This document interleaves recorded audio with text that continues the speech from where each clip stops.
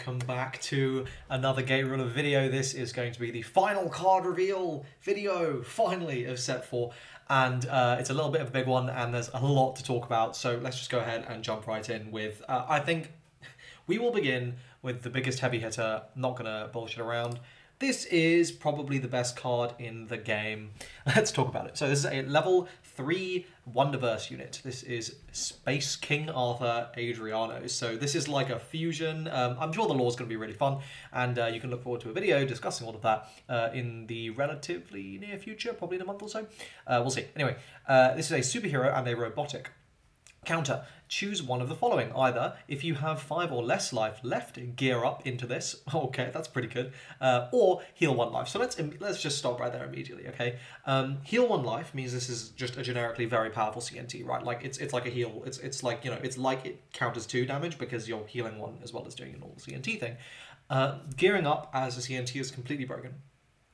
Just to reiterate, if you are not sure why, what happens is you gear up into the unit, and any remaining damage that was to be dealt is now nullified. You do not take that damage anymore because your ruler is like, yeah, you can think of it as like losing target on the damage, kind of.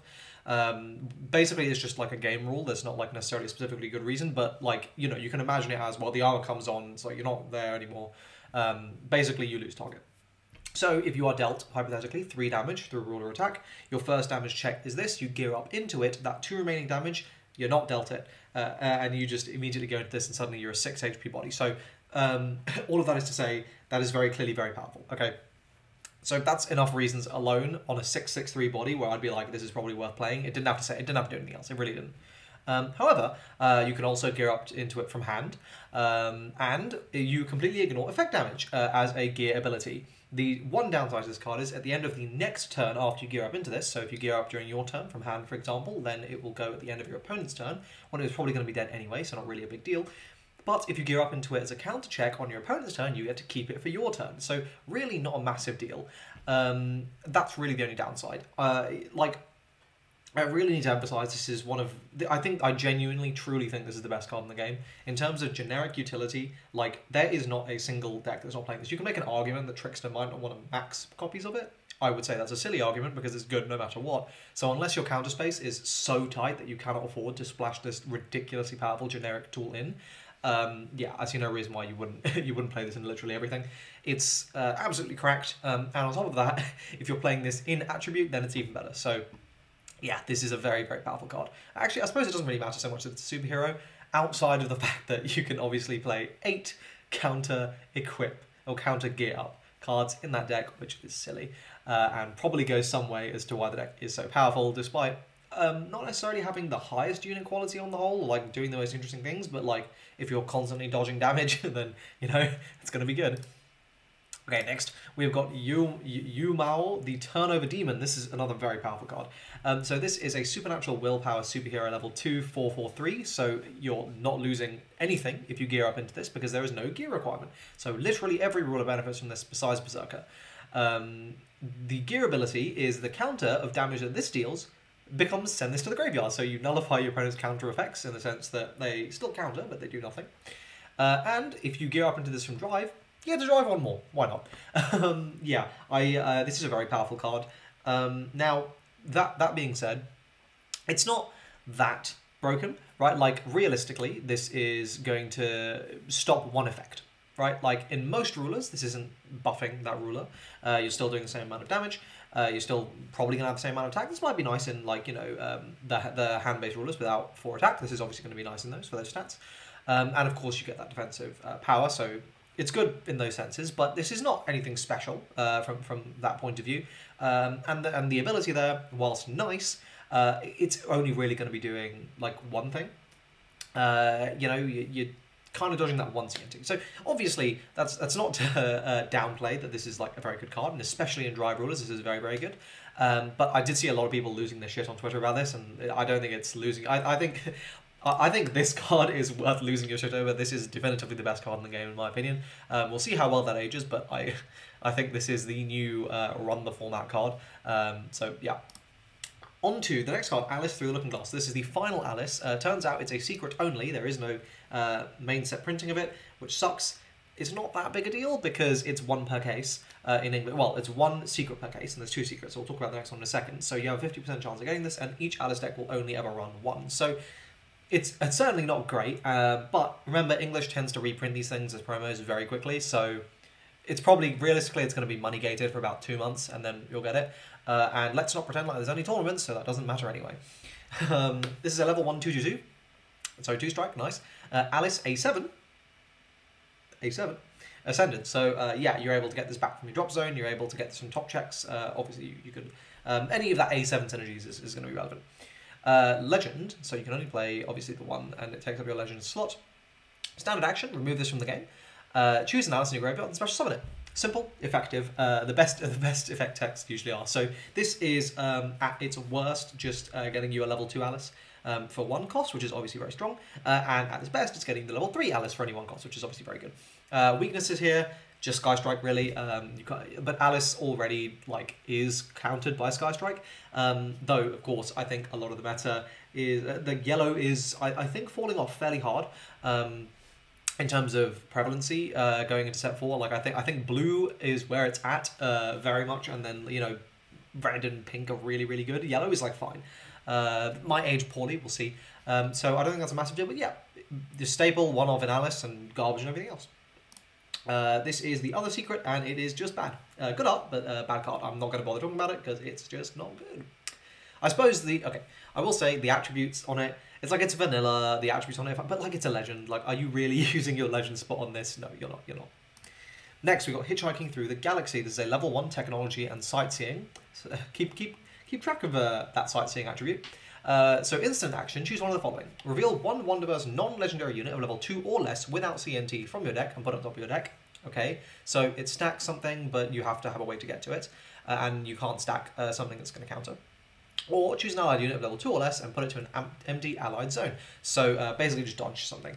That is only going to be good if they're attacking the side. If they're attacking the defensive unit, well, if you move it out of the way, then,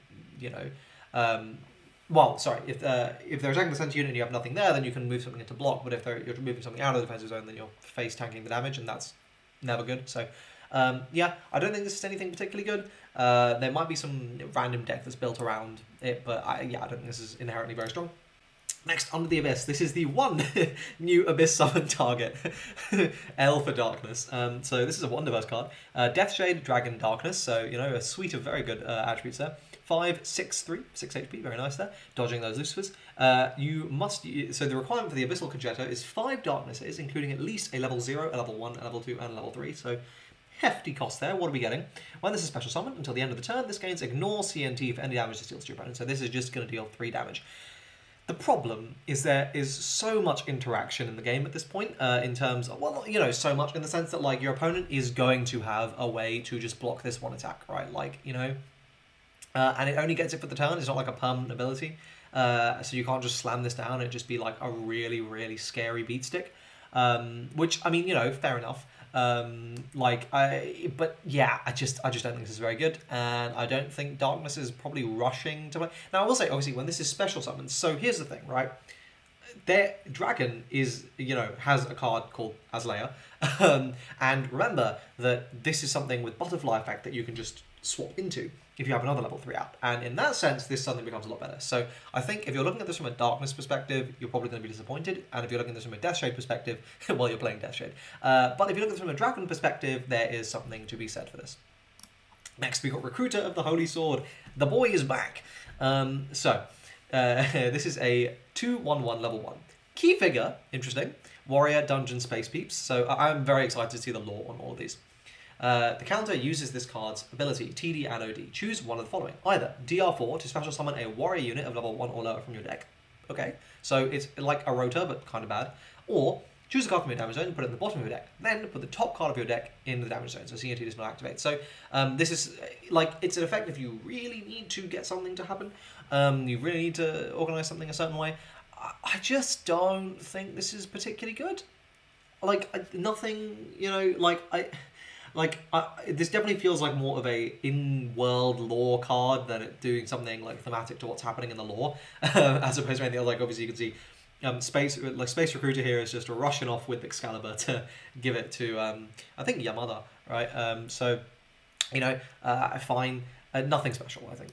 Next, we've got Kirik of the Relentless Sword. This is a level 0, 2/1/1, pretty mid stats, and when it's normal summoned, you do destroy all level 0 or lower units in the column. This is normal summoned. So obviously, this is one of those cards where, well, the problem is firstly it's an OD unit, so it's not even like you can you can TD it. So it's one of those things where the format is just going to have to line up where like drive decks are anti-meta and the meta is loads of level 0s, and I just, maybe in like 4 years this will be really, really good when like we've power crept to the point of level 0s being the entire game. I don't know. But yeah. Next, Space Hero Sun Grip. I won't make the joke. Right, this is a level 2, 4/4/1 willpower, superhero, future folk, Dragon Leaf, stacked attributes. It has 2 abilities. Once per turn, Sigron, you put it on the bottom of your deck and you special summon up to 2 Dragon Leaf units where they combine level of 1 or less. So if this was a combined level of 2 or less, this would be kind of broken. Level 1 or less, it seems kind of useless. There's not many good level 1 Dragon Leafs, and the ones that do exist are like TDs or something. So, that seems kind of whatever. But then it also has Energy Reverse as a standard action DR2 to ready one of your resources. So, if that was an instant action, it would be a bit better because you could do it on your opponent's turn as well and maybe do some shenanigans there. I don't know that this is nuts necessarily. Like, I'm trying to figure out, no synergy comes to my mind where I go, damn, that's crazy. So yeah, I mean, please educate me in the comment section. Maybe after testing this will become way better, but I'm just struggling to figure out why this is a 4-star. Because certainly, there are, look, there are plenty of Dragon Leafs, okay? And you can see the quality of my internet, by the way. Look at... I'm not even going to bother. Let's move on. Next, we have got Dark Harpy. This was one of the first revealed artworks and a central piece of the archetype. This is a supernatural wind Deathshade beast. Cool, great attributes. 4/2/1. Cool, decent stat line. Counter, pop a set. I mean, Jesus Christ. Like, am I seriously going to be using a counter spot on this thing? This is garbage. What? This sucks. This is not good. Jesus, is not good. Okay, next. Mountain is blue, water is clean, my hometown. Is this a haiku? I feel like this is a haiku. Yomajin front. We knew that. It's red. Sightseeing, historic, counter. So, if you have 2 or less life, you heal 2 life. So obviously that is very, very powerful, particularly in Trickster, because you can just hold it in your hand until it's really good and then just go heal 2. Standard action. Remove any number of sightseeing cards from your graveyard. Draw 1 card for each card removed with this effect. So yes, hypothetically speaking, you could draw 19 from this card. Like, you could draw a silly amount from this card, hypothetically. The problem is, the only good CNT is, like, with sightseeing is like Space Cave, and like this, maybe. None of them are particularly good. A lot of them, like some of them are like Fell Dragon Temple is like a field, so it's never going to be able to be removed. So yeah, it's one of those things. Now, the one thing, if it was ever possible to give in the future to give your drop zone a certain attribute, then this could be really spicy. But it's just, I wouldn't even bother for now. Like I just let this card exit your mind. Next we got Cat Mashigura. This is a deity, tactics, technology, business. So tactics and technology matter.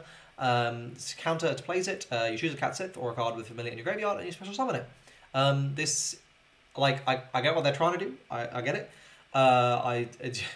There's a Volnar version of this card that is way better and just actually going to see play, and this is not a good card. Next, Roller Dash. Standard action, choose an allied unit against defender and retaliate until the end of your opponent's turn. And until the end of your opponent's next turn. This is a level 0, and it's a martial skill and a tactics. So, look, you get the synergies there. Robotics for tactics, martial skill is that meme deck. Maybe it'll be good this set. It won't be good. Let's not even pretend. Let's not even cope. Let's move on. Strike of the Holy Sword. Very cool card here. So this is a level 1 event, martial skill and sword techniques, obviously martial skill there, and you can see in the artwork, oh, what's that? Oh, there's bloody Excalibur, that is. So that's cool. You can set this, if you are geared up, you can play it at any time, but you can also play it directly from your hand, so that's when you're going to do it. Reveal the top 4 cards of your opponent's deck. Put 1 card from among them on top of your opponent's deck, and put the remaining cards on the bottom of your opponent's deck in any order. Then, burn 1. So obviously, this is a really interesting card. Now, the potential to just stack 4 of these is kind of silly, which would be really, really funny if you had like Mortana, so you could DR2 to make like a bunch of them free, and then it would be possible. But like, Mainly, this is kind of silly because you get to just look at them and go like, well, I don't want you getting that counter, I don't want you getting that counter, and I quite like it if you damage check this actually. So I will say, okay, I stand by Two Paths being a really cracked card. The problem is the best decks in the format actually just can't afford to play it. Like, it's just taking up space that they really need to be spending elsewhere. Like, Trickster Burn is kind of the only real deck that could afford to play it. So, you know, this is not taking up counter space anymore. But there's a lot of really good cards in this game, and like, you're kind of gonna have to build around this card. And you know, if there was ever a yellow burn deck, like, I'm sure this would slot right in, but you know, the pieces aren't really there for that. So I don't know. This feels like a card that you might just splash in. But I will say, it's possible that a Warrior Martial Skilly deck will get better in set 5, and we'll see what happens with that. Next, we've got Rite of Slashing Through. This is instant action. Choose an allied unit. It gains +4 attack till the end of the turn. It's a willpower and a martial skill.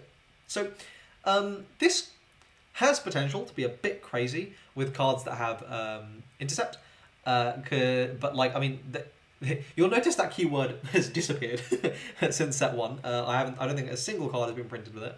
But you know, +4 attack on an intercepting unit is a bit scary. Your opponent just might not be able to out it, which is obviously quite funny. You know, it's okay. Yep, it's a martial skill. Fine. This might be good. This might be good. I feel like it's just going to be format dependent. Like, if there's a lot of really, really big things in defensive units, then this is going to be in defensive zones. It's going to be really, really strong. Or if there's just a lot of times you really need to, I don't know.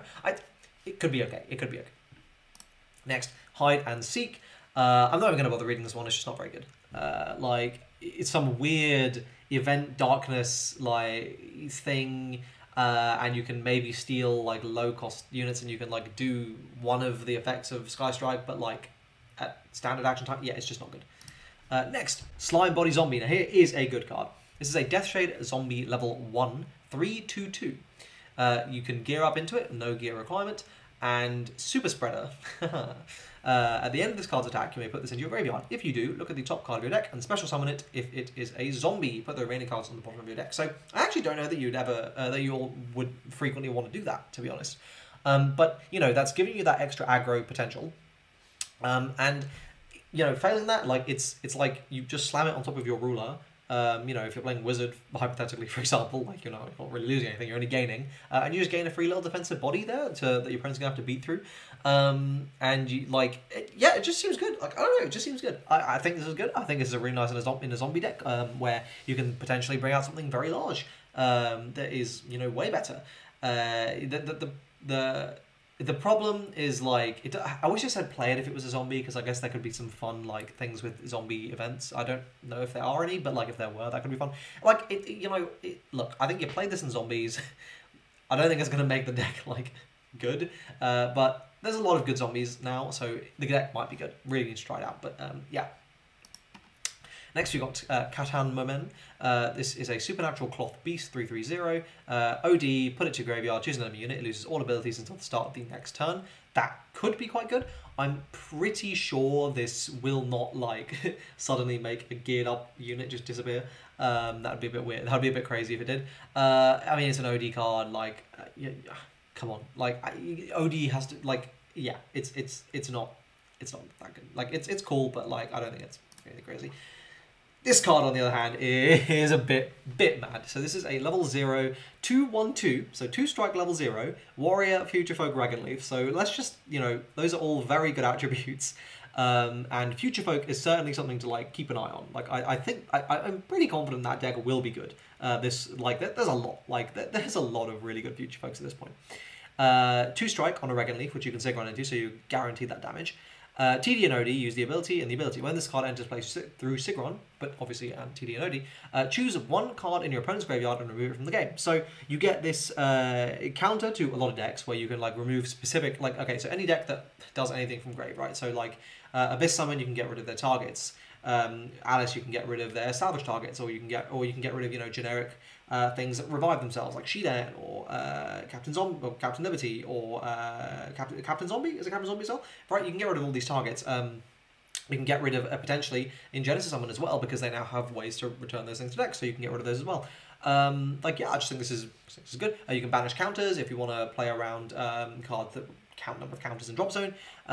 Like yeah, I just think this is a very solid card. Like the effect is less consequential, I think, compared to the fact that it's a 2-strike level 0, and having that kind of damage output is really good. Yeah, just a great card. Probably going to be like a 4-of realistically. Next, oh baby, he's here and he is good. Gashadokuro Revised Hellbreaker. This is a level 4 Imagine Front unit, supernatural, willpower, and robotic. The military shit can get out of here. We are here for the robotic stuff, and this is what that deck needed. Discount, you may DR4 or put 1 card from your hand on the bottom of your deck to instead pay a cost of 2, so obviously making it playable and everything else.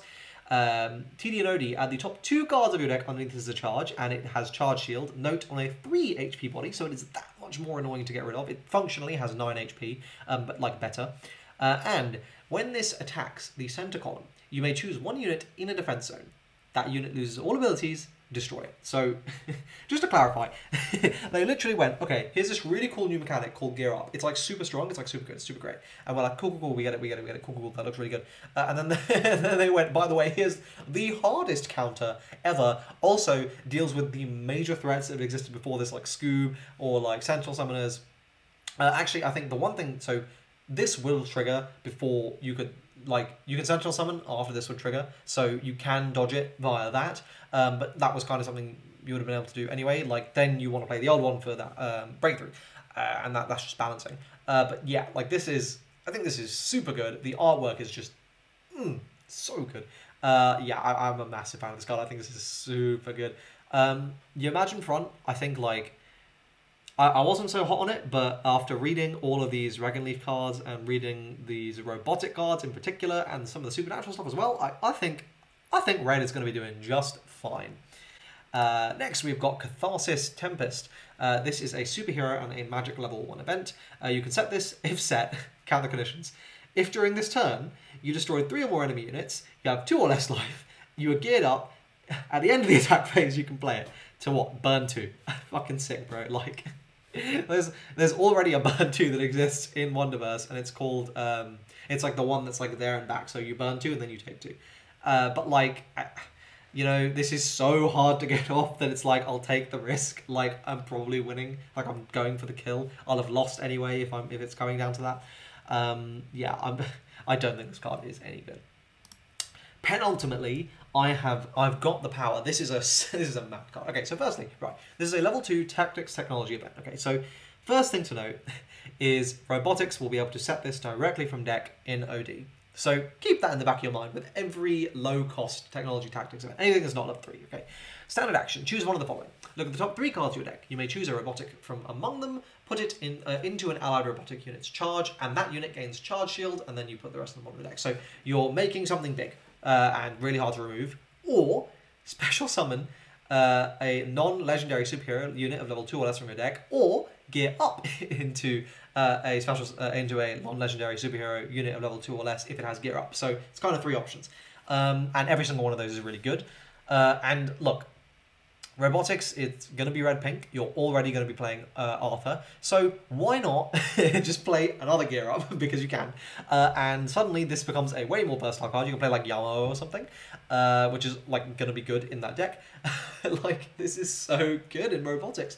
Obviously, in superhero, this is also very strong. Though I don't know that you will ever see this really played in superhero by virtue of the fact that you're choosing Atlas. Like, you're choosing Atlas for your spells. Like, let's be real here. So that does suck for that, but this is a super good robotic card. Like, I think this is very, very, very strong.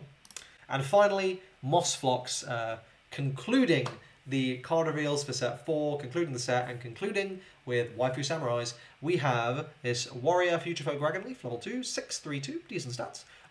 Counter is choose up to 2 Dragon Leaf cards without counter in your graveyard and put them on the bottom of your deck, so basically get back targets for whatever it is you're trying to do. And also, allied Dragon Leaf units ignore effect damage, so you can Sigron into this and level 0, and you're immune to Lucifer on whatever the hell you want to be immune to. So, there we go. Oh, my throat hurts. that is it for set 4. We finally have the entire set. Oh, it feels good. I am genuinely really excited. I'm going to be making a video basically running over and giving my first impressions on the set, like day 0, basically having just basically read all the cards and going, right, okay, these all seem good. So do look forward to that. Look forward to plenty of content about set 4 as it's finally here. Obviously unboxing is going to be a while away because it's not till May for us, so that kind of content is going to be restricted, but theory crafting and going over any Japanese stuff will obviously be happening, so please do subscribe to the channel for that. Let me know your thoughts in the comment section down below on all these reveals. Do you think Adriana's going to break the meta? I certainly do. Like the video, please, and I will see you guys in the next video. Cheers.